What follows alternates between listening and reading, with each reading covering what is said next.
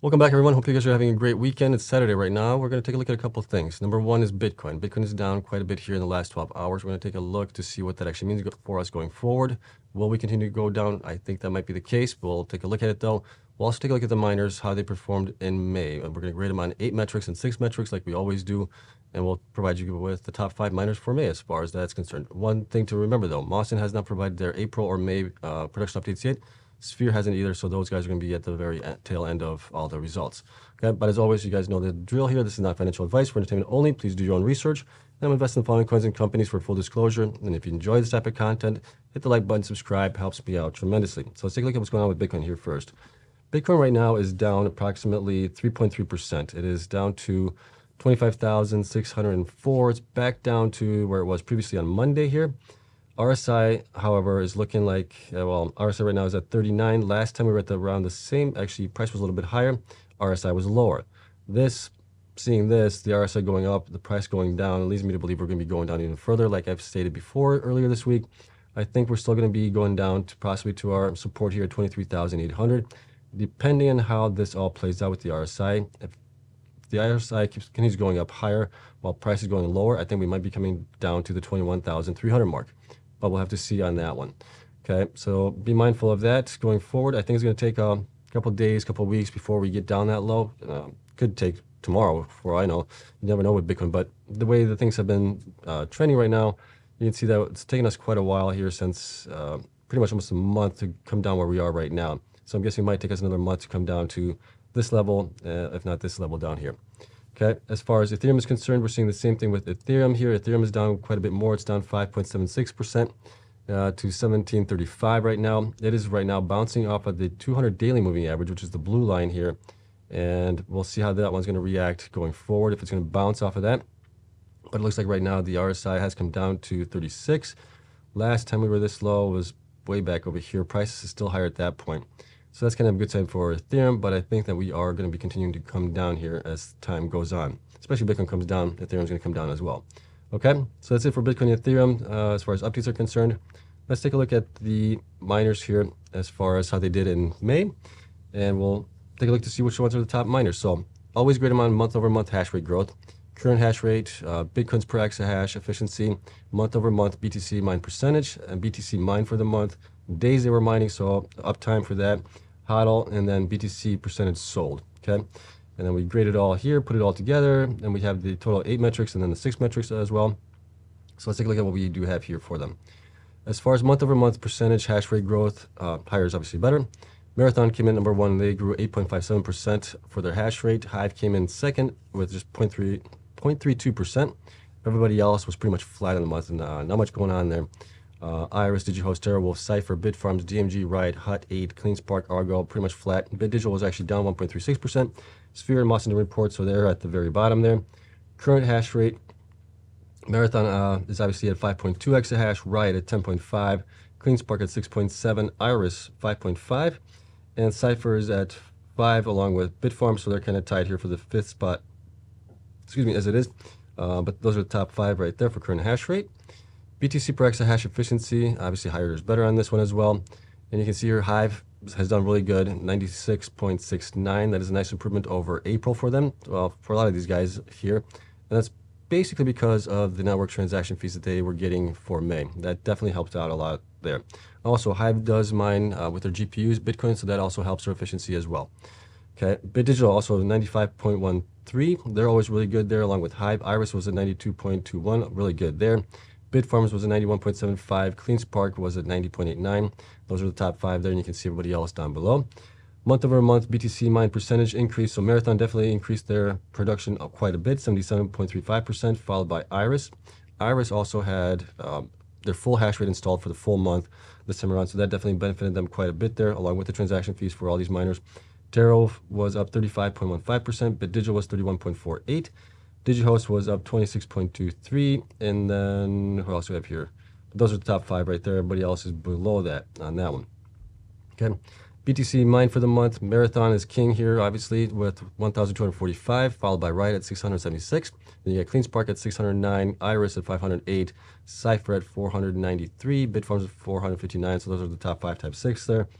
And then days mined, this is also a little tricky here because the transaction fees impacted their revenues. And I'm always gauging them by, well, we can take a look at it here so I can explain this a little bit better. So if we're looking at Hut 8 here, we can see here, well, Hut 8 did actually curtail quite a bit here. Let's look at somebody that didn't curtail. Let's take a look at Hive. Hive, if you look at their numbers here for May, you can see here that I'm using all the miners that they have installed, how many days those are mining, based on the BTC that they provided as far as being mined, multiplying by the average Bitcoin price for the month. We got 8.376 million for them. I had to actually add for them, let me see here, that's March versus May. I had to add 1.135 million extra in revenue for them to get to the 8.376 million based on my calculations here as far as where the network hash rate is, everything else combined. This has been pretty accurate for me in the past, so I know that they were under that with what they actually had here. So the increase was 1.135 million for them, 13.6% added into it. Some of the other miners, like if we look at Riot here, you can see Riot actually had to curtail. So if we look at May here, you can see that I have them at 27.6 days and then no added extra revenue was needed. But they did mine more, but because they did curtail, it did offset a little bit of the impact that the Bitcoin miners or the Bitcoin transaction fees would have had on their overall revenue. Okay, I hope that kind of makes sense. I know it's kind of confusing there a little bit. A lot of numbers there. Okay, let's see here, monthly.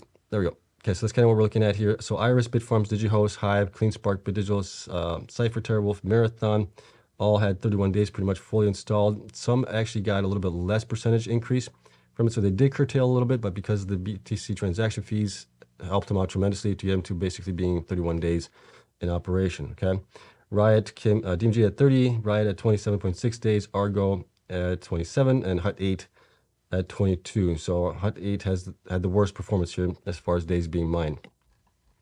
HODL, Marathon still is the king here, 12,259, followed by Hut 8 with 9,233. Then you got Riot at 7,190. Then you got Hive at 1950, followed by DMG with 570. So those are the top 5 right there.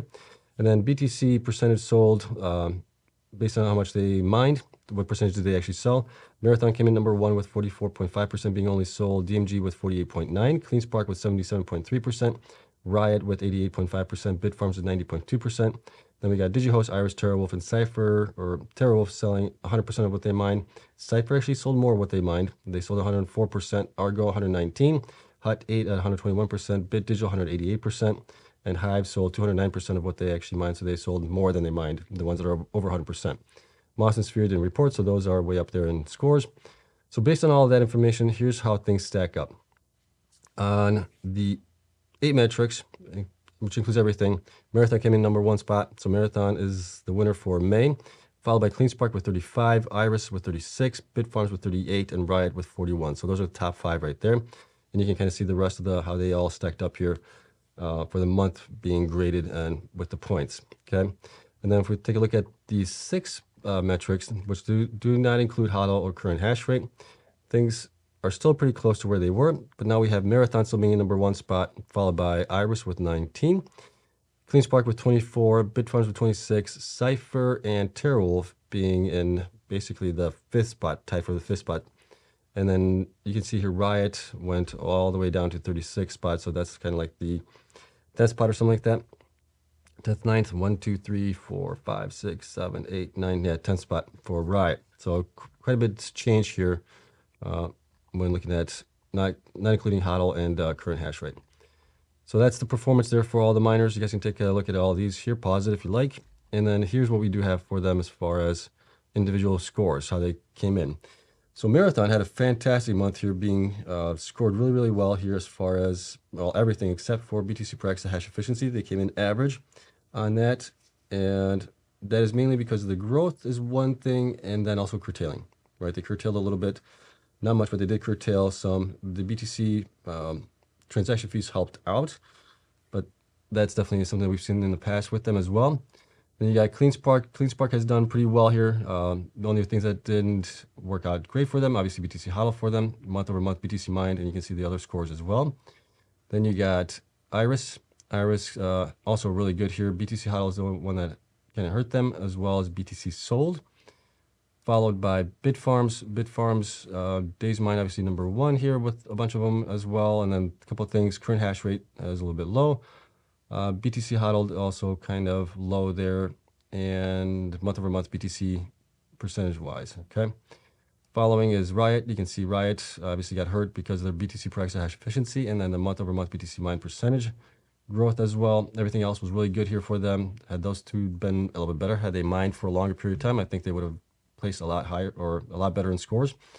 And then you got Cypher here. Cypher's kind of middle of the board here as well. You can take a pause and look at over these. You got Hive. Here are the Hive results along with TeraWolf. Next is going to be Bit Digital. Then we got DigiHost and DMG, followed by Hut 8. Finally, Argo, and then the last two are Mawson and Sphere3D, which didn't provide anything. Okay, so that is it. Let me know what you guys think of all these metrics, numbers, and everything else. This is just kind of how I grade the miners to see how they're doing month over month. We do also a quarterly review on those guys, and then we also do an annual review as well on all of these at the end of the year. So it's nice to see Marathon finally getting to the number one spot after having a pretty rough couple of months last year, and then obviously doing a lot better this year. So that's good to see. And obviously I'd like to see Riot come in a little bit better on the scores as well, especially if they can keep their uptime. I know that they curtail and they also get credits for that or get paid out from the electricity provider for that, which is fine, but still would like to see them improve on that. But they have to obviously weigh the numbers. Does it make more sense for them to curtail or to mine? And then I think once Bitcoin goes up in price, I don't know if they're also forced to curtail, which might be the case as well. So they really don't have a choice there as well. But we'll see. Okay, so that's it. Like I said, let me know what you guys think. As always, the spreadsheet's going to be available to my Patreon members. And I'm going to provide, I'll figure out a way to provide this to YouTube members as well as far as the printouts of this. Okay, so that's it. Hope you guys have a great weekend. We'll see what else we can talk about tomorrow. Probably miners versus Bitcoin and see whatever else happens. Okay, so I'll see you guys in the next one.